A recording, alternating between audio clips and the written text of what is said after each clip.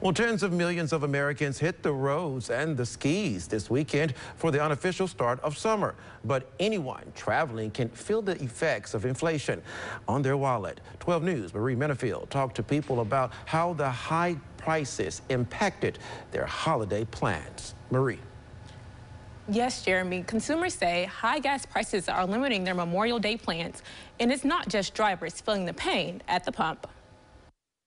AAA estimates 40 million Americans will be traveling this weekend, and with gas prices at an all-time high, people are pinching their pockets. They have been affecting my holiday travel. I cannot go anywhere.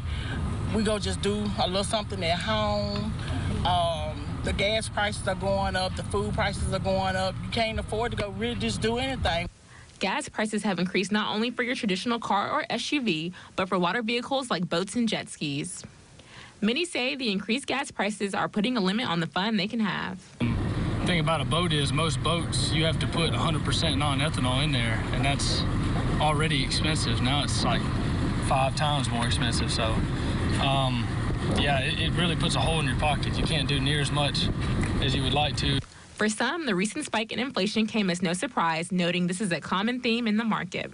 Well, it hurts the whole economy for, the gas commodity prices to be up, but it's just part of the system. And we run in the store and pay $1 for a bottle of water, but everybody thinks we ought to pay $2 for a gallon of gas, and that's just not reality. So it'll correct itself and it'll head back down over time.